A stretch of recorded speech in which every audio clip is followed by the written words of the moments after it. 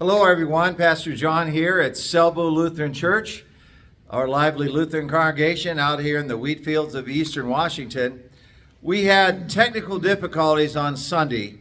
Our number one video person could not make it, our number two could not make it, our number three could not make it, and I could go on, but we recorded it and we thought it was going to come on Facebook, but it did not. So this is Tuesday, and I am here and I'm going to go through the sermon. In a minute, I'm going to introduce my friend Pastor Mark Crispell, who's retired, and he's here visiting for a bit. He's going to do the readings. I'm going to have the prayer, and then at the end, Pastor Mark has written some songs. He's going to sing a song, and that'll be it. So that'll be your service. I think it's going to get posted on YouTube and then connected to Facebook.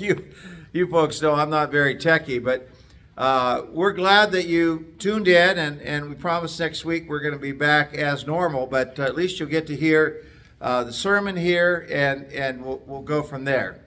So we're going to start with a prayer, and then I'm going to have Pastor Mark come and read the lessons for today. Let's pray.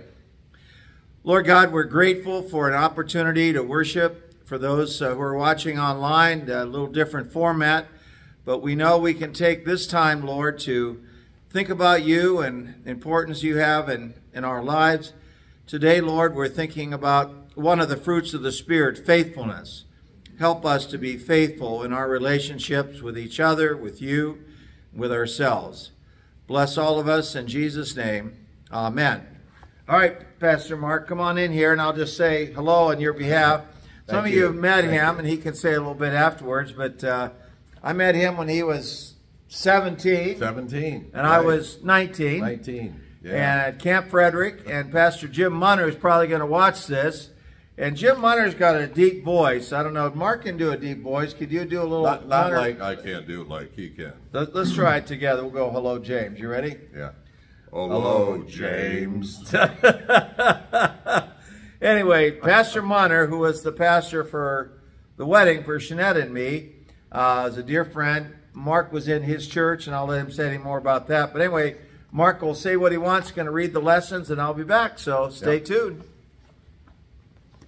Yeah, it's a real honor and privilege to come here and be able to share with you God's Word as it comes to us through 3 scripture readings. And so as we listen to the words, let those words soak in, penetrate our world, our minds, our hearts, and let it fill us with God's Spirit of love and grace. I always enjoy being here with the people of Selbu and with my good friend John. What I always say about John, wherever he is pastor, the congregation is real. And by that I mean they're genuine and they do good ministry together. So I'm glad to be here. And so let's we're going to hear our first reading comes from the first chapter of Ruth. Now, we've learned that throughout the Bible, God never calls us to be successful. Rather, the Lord calls us to be faithful. In this time of Israel's history, when the Israelites occupied the land of Canaan, one of the most heartwarming stories of faithfulness and loyalty does not actually involve an Israelite, but actually a young Moabite woman. Now, many of us have heard the story of Ruth, and we read portions of it today as a reminder of this touching and inspirational portion of Scripture. Ruth was a wonderful example of being faithful. So now please listen to the reading from Ruth chapter 1, verse 14 through 19, and also verse 22. At this, they wept aloud again. Then Orpah kissed her mother-in-law goodbye, but Ruth clung to her. Look, said Naomi, your sister-in-law is going back to her people and her gods. Go back with her. But Ruth replied, don't urge me to leave you or to turn back from you. Where you go, I will go. Where you stay, I will stay. Your people will be my people, and your God my God. Where you die, I will die, and there I will be buried. May the Lord deal with me, be it ever so severely, even if death separates you and me." Now, when Naomi realized that Ruth was determined to go with her, she stopped urging her. And so the two women went on until they came to Bethlehem. When they arrived in Bethlehem, the whole town was stirred because of them.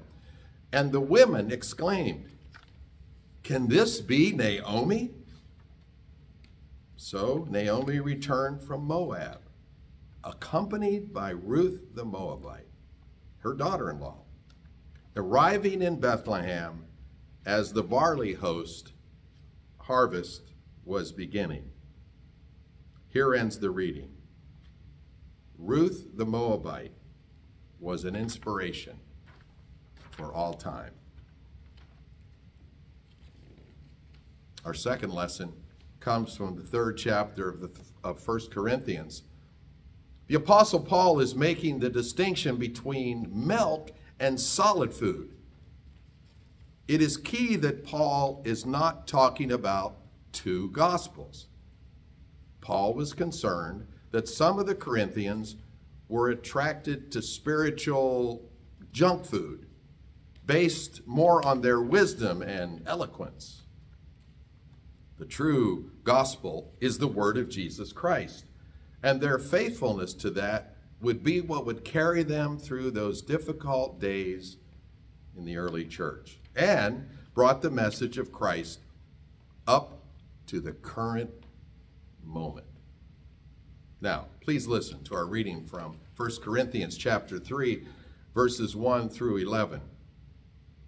"Brothers and sisters, I could not address you as people who live by the Spirit, but as people who are still worldly, mere infants in Christ.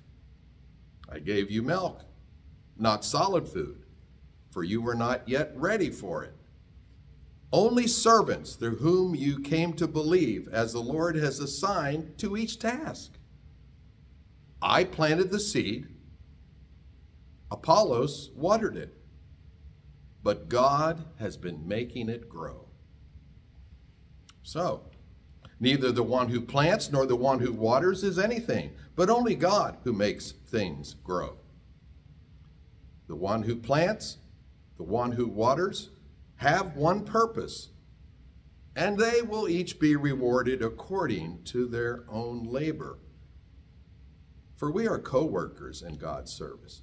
You are God's field, God's building. By the grace God has given me, I laid a foundation as a wise builder, and something else is building on it. But each one should build with care, for no one can lay any foundation other than the one already laid, which is Jesus Christ." Here ends the reading. And it is so true that Jesus Christ is the one foundation, and our foundation depends on him. The final lesson is from the Gospel of Luke in the 1st chapter. This is the well-known story about Mary and how she found out that she was carrying the Son of God. She was troubled at the words of the angels and afraid. But the angel told her not to be afraid and that all of this was something of God. Even though this was beyond her understanding, Mary decided to be faithful. Her powerful answer was, "May your word to me be fulfilled." That was the point at which the angel left her. Now again, please listen to our reading from Luke chapter 1, verses 26 to 38. In the 6th month of Elizabeth's pregnancy, God sent the angel Gabriel to Nazareth, a town in Galilee, to a virgin pledged to be married to a man named Joseph, a descendant of David. The virgin's name was Mary. The angel went to her and said, "Greetings, you who are highly favored. The Lord is with you." Well, Mary was greatly troubled at his words and wondered what kind of greeting this might be. But the angel said to her, "Do not be afraid, Mary. You have found favor with God. You will conceive and give birth to a son, and you are to call him Jesus. He will be great and will be called the Son of the Most High. The Lord God will give him the throne of the father David, and he will reign over Jacob's descendants forever. His kingdom will never end." "How will this be?" Mary asked the angel, "since I'm a virgin?" The angel answered, "The Holy Spirit will come on you, and the power of the Most High will overshadow you. So the Holy One to be born will be called the Son of God. Even Elizabeth, your relative, is going to have a child in her old age. And she who was said to be unable to conceive is in her 6th month. For no word from God will ever fail." "I am the Lord's servant," Mary answered. "May your word to me be fulfilled." Then the angel left her. Here ends the reading. And Mary was such a beautiful and complex, yes, yet innocent example of God's faithfulness. Well, thank you, Pastor Mark. I'm back. And grace and peace from God our Father and the Lord and Savior, Jesus Christ. Amen. Get my cross turned around here. Faithfulness is part of the fruits of the Spirit. We had them listed over there for our Bible school, and the kids could do it with motions and 1 through 9, but I'm going to look so you can practice with me. So I'm going to look because I'm old and I forget things, but love, joy, peace, patience, kindness, goodness, faithfulness, gentleness, and self-control. So you got those down? I got them down. Yeah, I'm pretty good except for the first 8. And that it's good to be here, and again, I'm sharing this on a Tuesday, but kind of using the same notes I had Sunday. We thought we had it recorded, but it just didn't work out. We have been blessed, by the way, with all the work that our team has done. Originally, Jerry, Kylo, and family were over to get it set up, and then Julie Kincaid has really taken over, and Dee Brink's always back there with a PowerPoint, and we're getting a few more, and I think we all learned some things by our little glitch, you know, because we got more fail-safe now. But faithfulness. Faithfulness means that we've established a good reputation, a good name in front of people. When I think of a relationship, let's say a marital, you all know I've been pretty open with you. I've been married twice before, and if I got like 10 seconds to say, you know, kind of quote defend myself, whatever, which I don't. The one thing I might say is, in both marriages, I was faithful.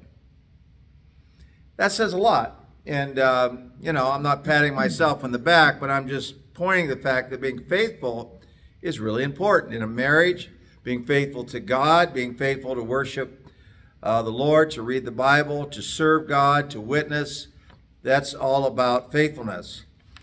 Faithfulness is like planning a trip to Yellowstone. Now, you come over here for this here. We'll talk just a little bit about you. Okay. But by the way, Yellowstone, from right here, I looked it up, is 578 miles, and it's about 10 hours of driving. Now, some of you guys would make it 8, and some of you would make it in 2 or 3 days.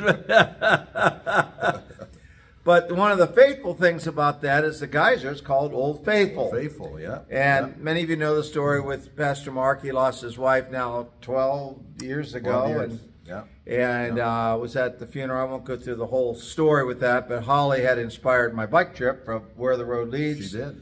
The end of 2010, 2011. Mark joined me from West Yellowstone to Pueblo, Colorado. It was pretty good, wasn't it? I think so. He was preaching at the time. I didn't have a church, and you know we were both doing well, but I was, you know, quote, a little better shape, and the reason was I had like 5,000 miles, and you know what, Mark, I'm going to say, Mark, I said, you're doing pretty well for a guy that came right off the pulpit. Did you feel like you did pretty well? Yeah, I did. Yeah, he really, honestly, he's a good biker. I hate to admit that publicly here, but anyway, we went to Yellowstone. We got there, and in fact, his bike showed up, and the back rim got a little bit out of round on the train or the plane or something. We went to the bike shop, and the main guy wasn't there, but I don't remember exactly how that went, but I think you used their equipment. I used their equipment. And I had the wheel up there, and I was, loosening this screw, spoke. And how did I do, you think? Pretty good. I'm here. You're here.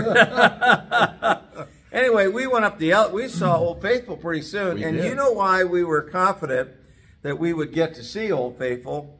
The reason is, for I don't know how many years, but about every 65 minutes, Old Faithful erupts. There it goes. There she is. There she goes.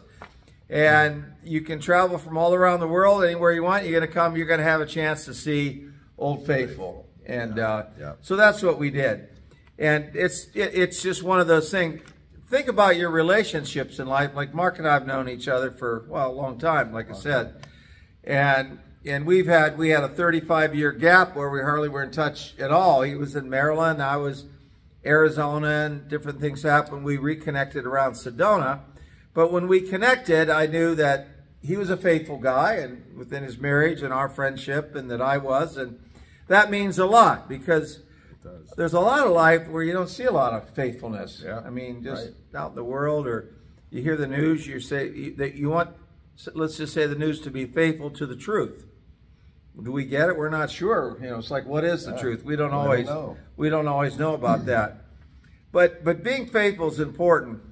I was reading the other day, and I know this, that it's more important in our lives not so much to be successful as it is to be faithful. And I knew a pastor way back when, and he was a good pastor, and he was faithful. There was a tragedy in his life, and his wife was killed in a car accident. He was in a Volkswagen, was in the countryside, and another car came this way, hit on the passenger side. His wife tragically died, and the pastor was injured, but he eventually came back, and that led to, he didn't stay at that church very long, and there was another church, and anyway, up and down, and he didn't marry the woman that everybody had planned for him. Can you imagine that? Yeah, imagine that. There was let's say Mary out there lost her husband, and here's the pastor, but instead of marrying her, it's that kind of thing. So he moved on, and he eventually, they had a lot of troubles. He eventually ended up in Chicago as a juvenile parole agent. And I remember he told me once, he said, John, this is one time in my life. He said, I love the church, but all I have to do in this job is to be faithful. I need to show up. He had his clients who are young people, often troubled. And as long as he was faithful, he didn't have to be successful or show any great returns. And he said the church was all, and I don't know if you felt that way.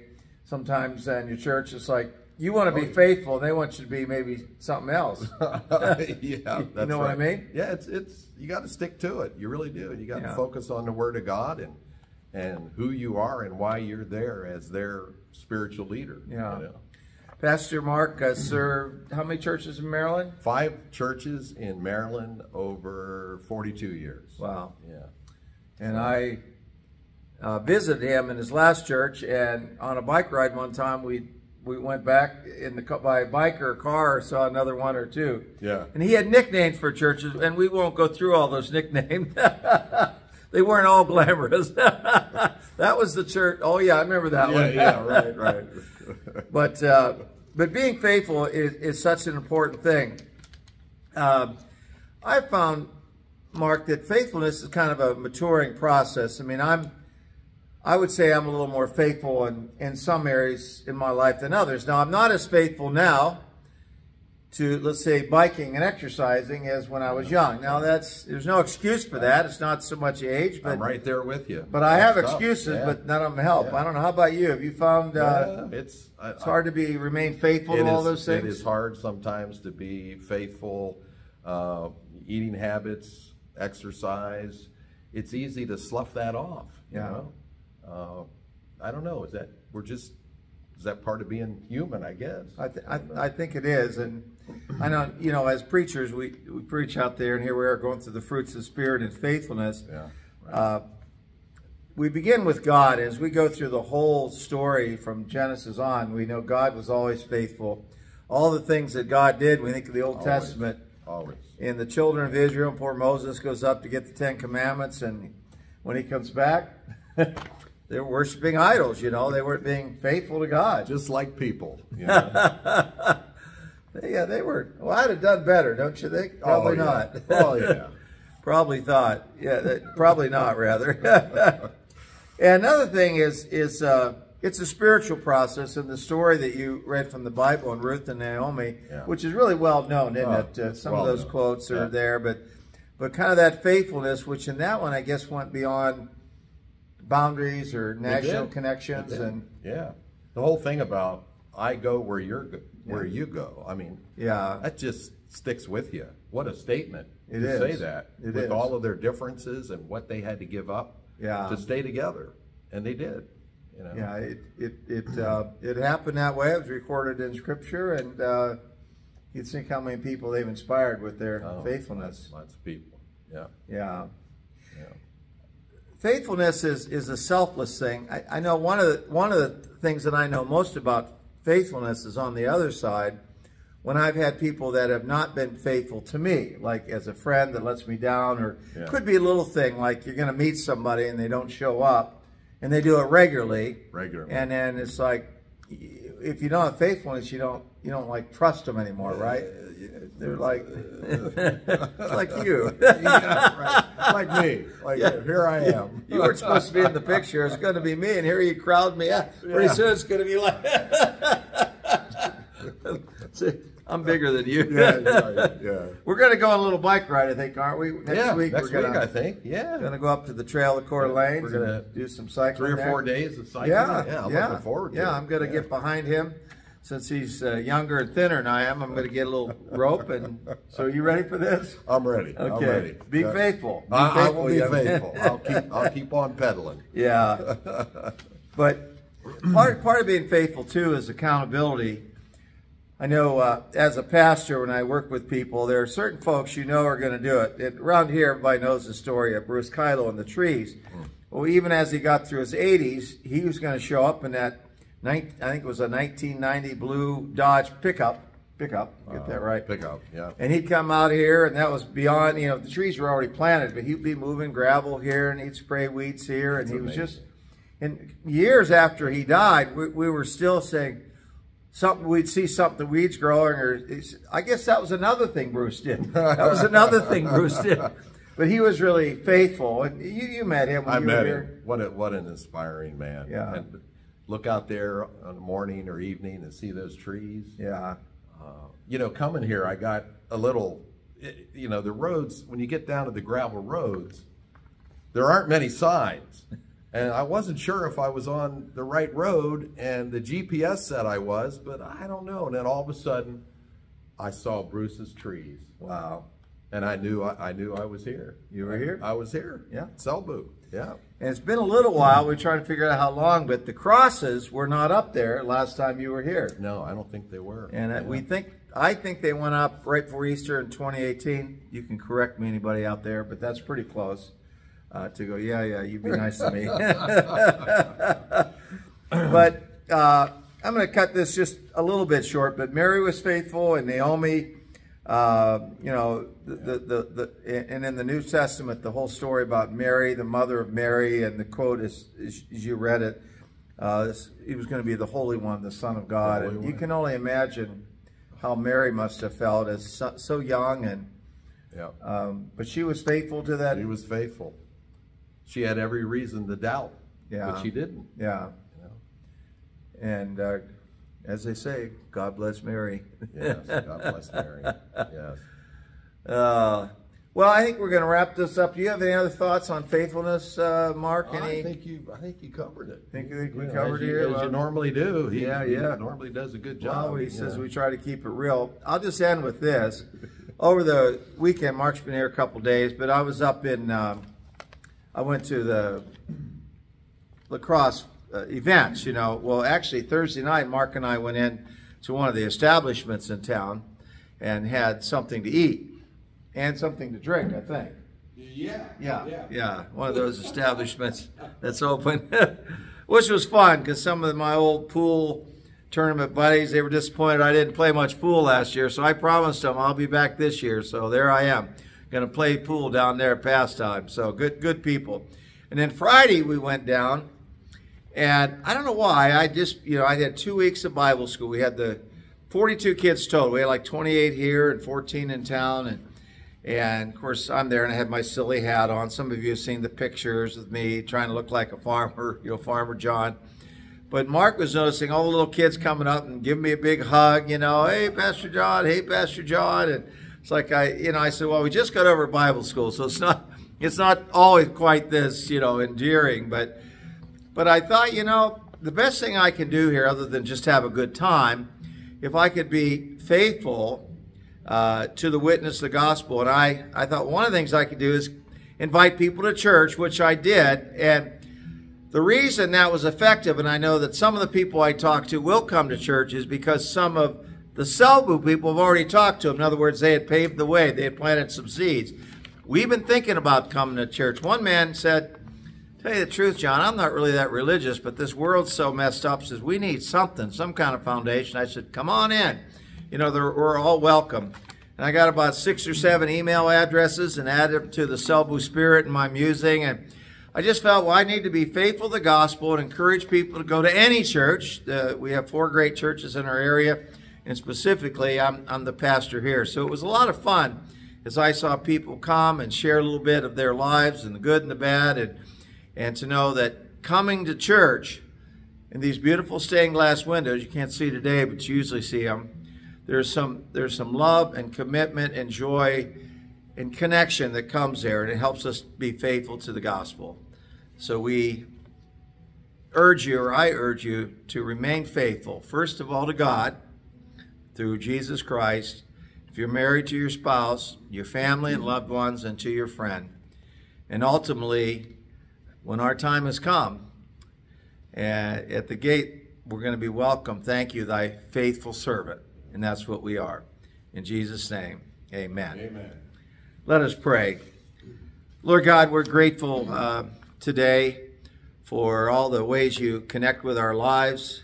We're grateful for faithful people who have been there. Many of us think back, it might have been mom or dad, might have been grandma or grandpa. Sometimes our important people let us down, so someone else was faithful, a teacher, a pastor, somebody else in the neighborhood. So thank you for those faithful people. Also, Lord, we pray and continue to lift up people in our community. Caleb Berquist, who came back on Sunday. Many of us gathered. Lord, you were there with us as Caleb came, and 40 or so people out of his mom and dad's, and we gathered around. He was in his wheelchair, and we had laying on of hands. We prayed for him. It was a powerful, powerful thing. And we knew that your faithfulness was there with Caleb as he's come back after 3 months of rehab after his very difficult accident. We continue to pray for Bud Ani, who's back at the rehab in Whitman County now, feeling a little better. For Don Dean, also at the rehab. We pray for Marilyn Wally and many others who we lift up before you in our hearts and minds. Lord, in your mercy, hear our prayer. Lord God, help us in every way to be faithful in our lives and in our joy. And we're grateful for the opportunities we have. And now, Lord, as we think about faithfulness, we think about how many times we have prayed together, and you please join me in the prayer that our Lord taught us. Our Father, who art in heaven, hallowed be thy name. Thy kingdom come, thy will be done, on earth as it is in heaven. Give us this day our daily bread, and forgive us our trespasses, as we forgive those who trespass against us. And lead us not into temptation, but deliver us from evil. For thine is the kingdom, and the power, and the glory, forever and ever. Amen. The Lord bless you and keep you. The Lord make his face shine upon you and be gracious unto you. The Lord lift up his countenance upon you and give you peace. In the name of the Father, and of the Son, and of the Holy Spirit. Amen. And now we're going to end with Pastor Mark here singing. This will be a little bit of the crude part with my work here, but I think it's going to happen. Pastor?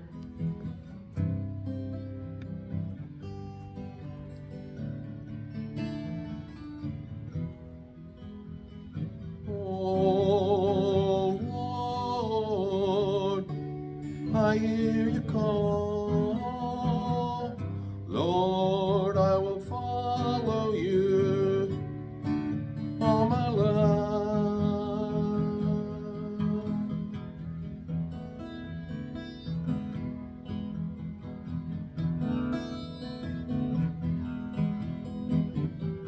If it be your will, O Lord, through eternity, mold me, shape me, Lord, prepare my soul.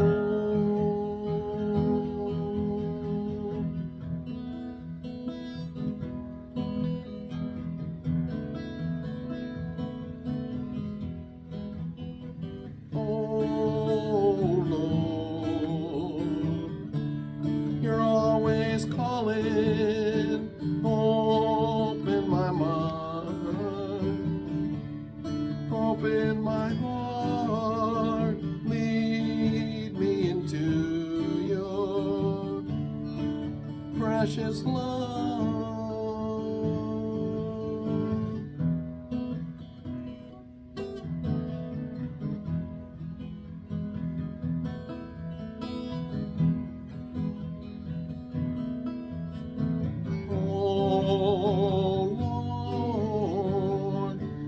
I hear you call.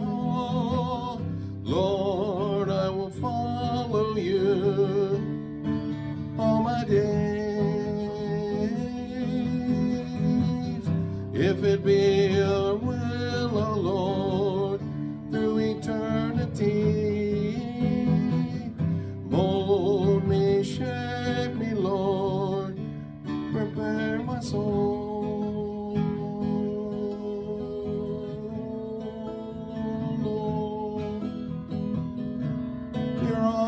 Calling, open my mind, open my heart, lead me into your precious love.